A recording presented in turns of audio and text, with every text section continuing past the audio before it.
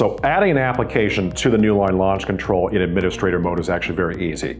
The first thing we have to do is we have to unlock it. So I'm going to hit the unlock button, enter my PIN,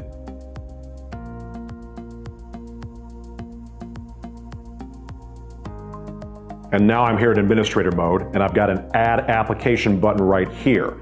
So when I touch that, it will allow me to browse through a window and access the application from there. So I'm going to touch that now.